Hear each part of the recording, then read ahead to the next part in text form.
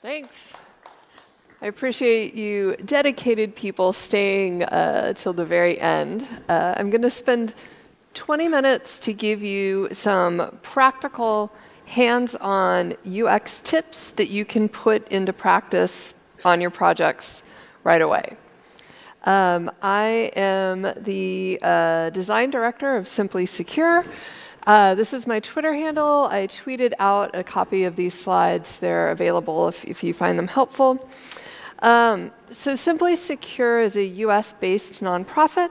I'm currently located here in Berlin, and we focus on questions of security, privacy, transparency, and ethics. Our historic core has been around supporting open source secure communications projects, but we've expanded our focus into some other kind of more emerging areas, like specifically domain areas around things like IoT and machine learning.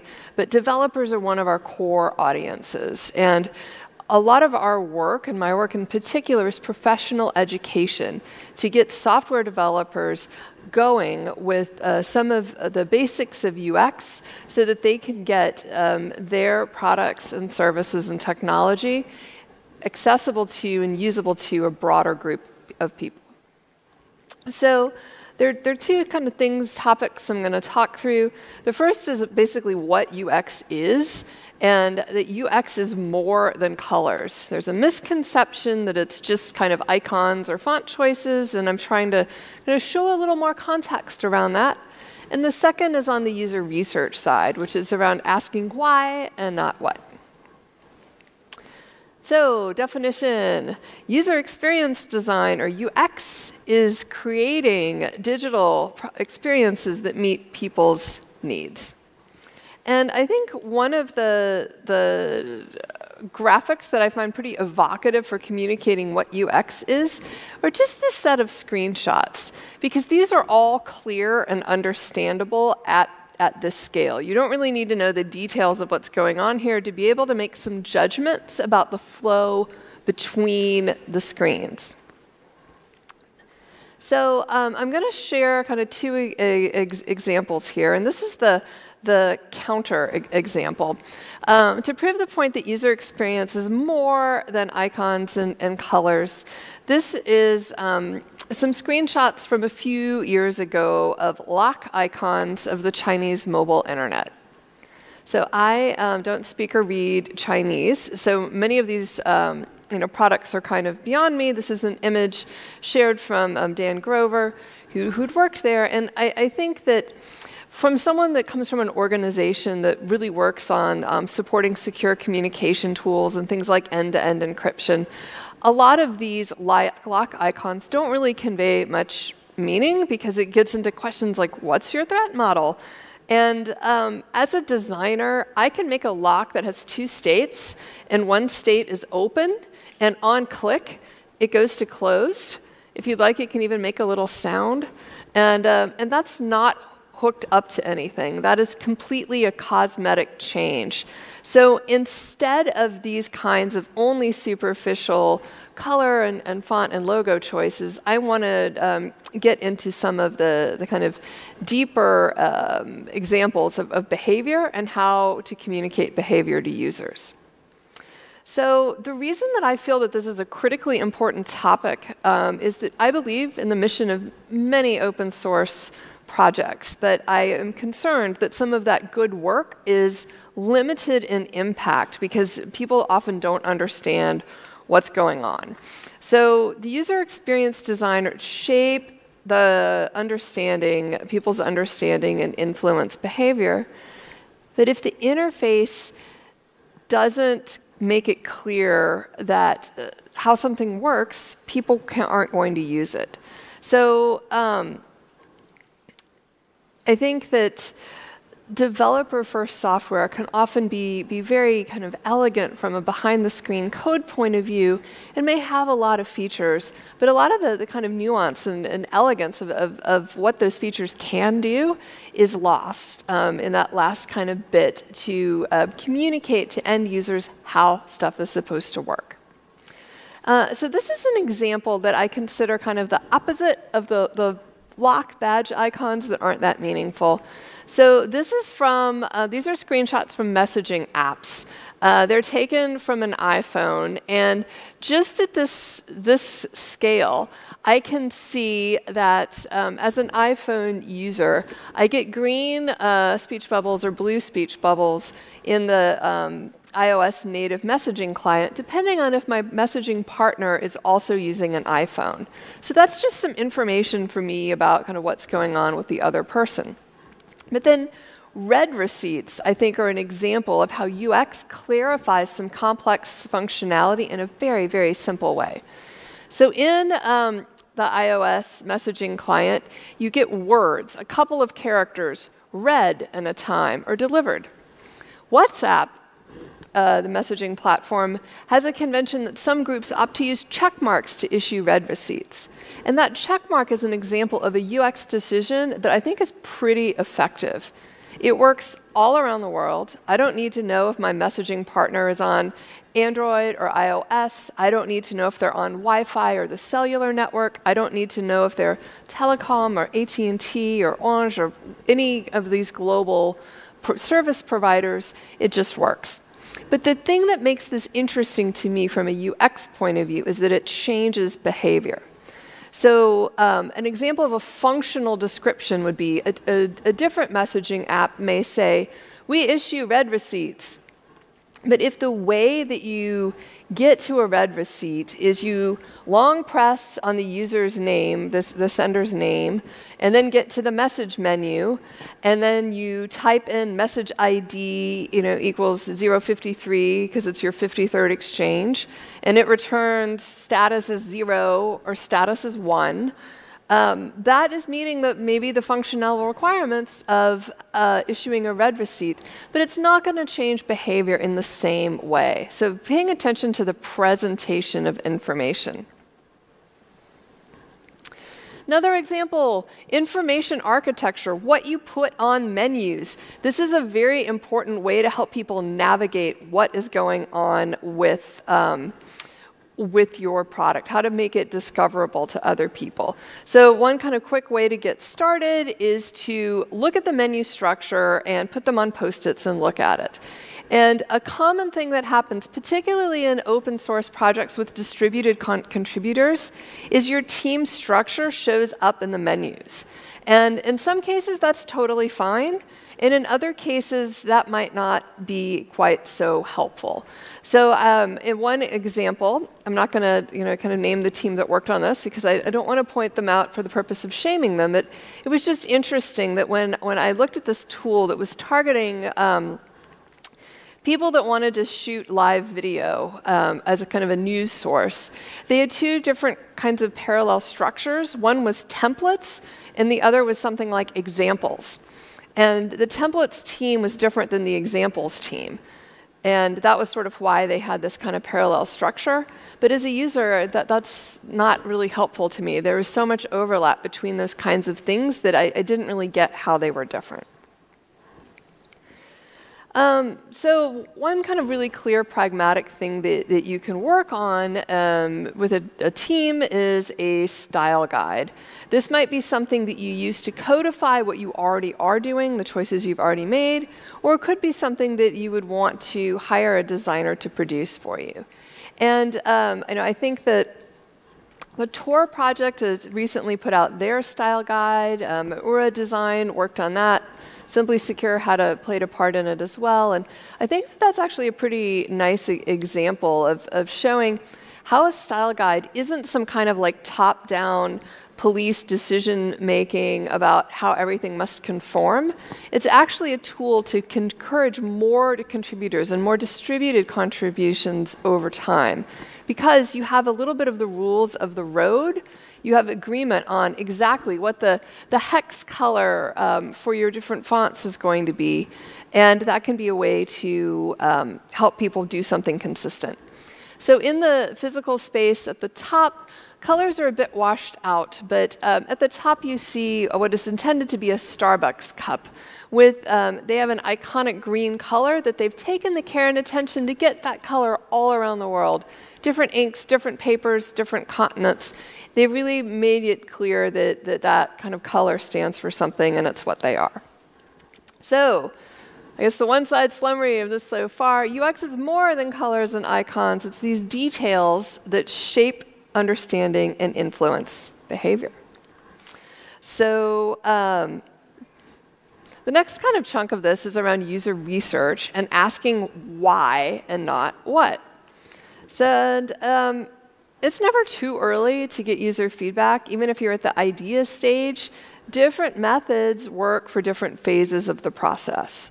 So that's kind of thing one to keep in mind. And the second thing is, if you do user research and sit down with someone, they aren't going to tell you as a developer like what to do. They're not going to give you advice. They're going to talk about their own problems and tell you what they're trying to do. I recommend in-person observations with people using stuff wherever possible. This is me in the field kind of learning about how messaging works from people who are power messengers.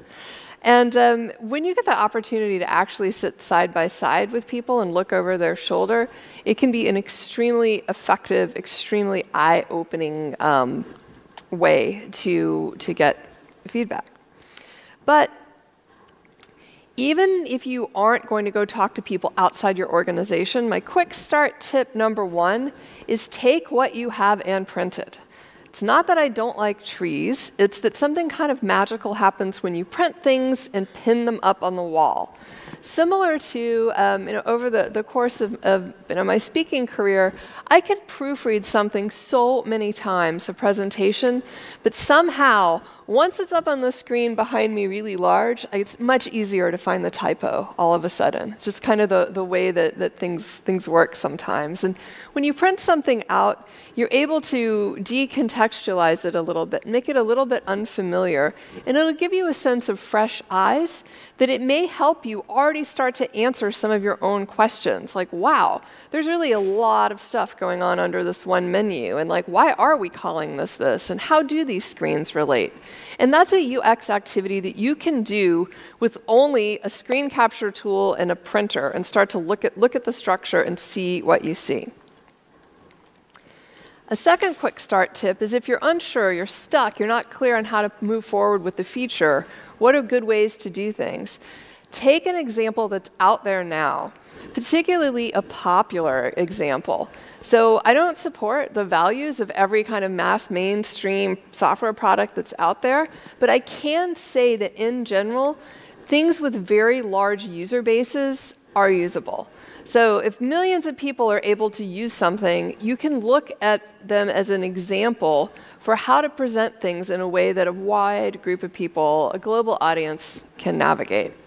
This is a screenshot from Jitsi, which is a video conferencing software, and this was part of an exercise to kind of get some comments around how to communicate values to end users. How do you explain the benefits of your product? And then finally, I would like to encourage you all to think not only about the product that you're building, but also the companion pieces that support how you talk about it. And this is pretty controversial to show at a venue like this that's so committed to open source. But I thought I would take the risk because it's late and hopefully everyone is a bit relaxed. So. This is an example from a website where we'd ask people to highlight parts of it that they found confusing. And one of the things that came through very consistently, this was in the context of people who used file sharing services and cloud-based storage.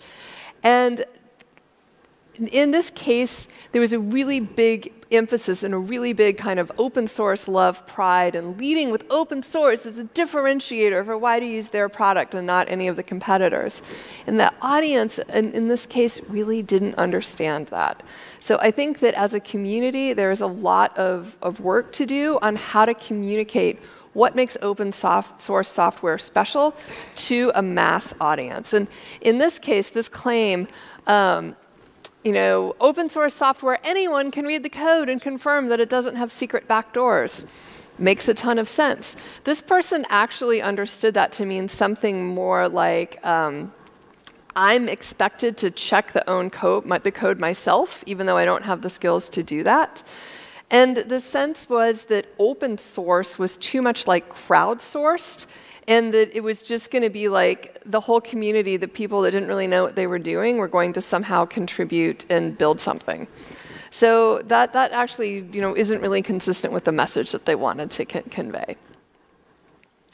So I'd like to give some positive praise to Least Authority, an open source distributed file system. And they have done a bunch of work on the UX side, particularly in their GridSync product around security education. And a lot of the way that they've done this is through this paper prototyping method, and having an end user sit down and walk through a stack of pages, printed out screenshots while they think aloud. Yes, of course, it's real software, but sometimes it's nice to do it on paper. When you do it on paper, you can pull things side by side. It can be a much easier way to talk about what the flow is. And many people who've been to school are quite comfortable if you give them a piece of paper and a pen to make some notes and some circles. And things that are on the screen can feel so formal and finished, especially to people that don't write code themselves. It can be a nice way to get some feedback. So this is a extremely quick and basic way to make like wireframes. So these are screenshots from the Twitter app on the mobile phone. And in this case, I'm actually holding a printout of the screenshots in a window that's backlit with a piece of plain white paper over it. And that makes it very easy and possible to trace over them so that you can start to see these kinds of things. So the magic that just happened here is these are printouts that I traced in the window, and the result is something like this, where I can now start to call out at the right level of abstractions, what are the menus named, what are the different things that you can click on, how is this structured? And this is the way that most UX designers learn how to do projects. Designers that don't work on a dedicated product team all the time, they're going to find something similar and print it out and do this kind of exercise in order to get clear on what the structure is. And this slide was a bit out of order, but I'd also like to give some recognition to the Tails team. On the Simply Secure blog, my colleague Eileen Wagner recently wrote up an interview with their team that talks about some of the work that they've done on their UX UI sprints. It's an open source operating system for people with high security needs, and they give some developer perspectives on that. So those are the two chunks of this talk. UX is more than colors, ask why, not what. And to conclude, I'm just going to reiterate, user experience design details shape the experience. And if an interface has technical features and the UX is confusing, people won't use them. It's actually even potentially more dangerous than that, because open source contributors may enjoy the ability, knowing they have the ability and the power to check the code. But most people are making judgments on the quality of the engineering based on the quality of the UX, by most people meaning a mass audience. So by way of conclusion, I would like to say that simplysecure.org, we have a knowledge base with a bunch of different topics. There are blog articles on a range of things in the UX plus security space, including more about how to get going in UX and in user research. As an educational NGO, we work for you, so we welcome your feedback on what to prioritize. If there's an article or a resource or a topic you were hoping would be addressed and it wasn't, please let us know. And with that, I will say thank you. These are different ways to reach out to us if you're interested in joining our public Slack channel. These are our Twitter handles and my real email address. So thank you very much.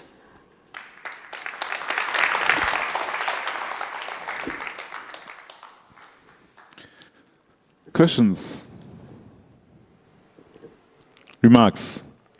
I have one remark. I'm really happy that you're here and that UX design has some place on this conference, because everybody remember the early times of open software, where it was really a pain in the neck to use it because you couldn't figure out what button means what and how the different things works. So as a software engineer and as a user, I'm really proud, and thank you very much for getting involved.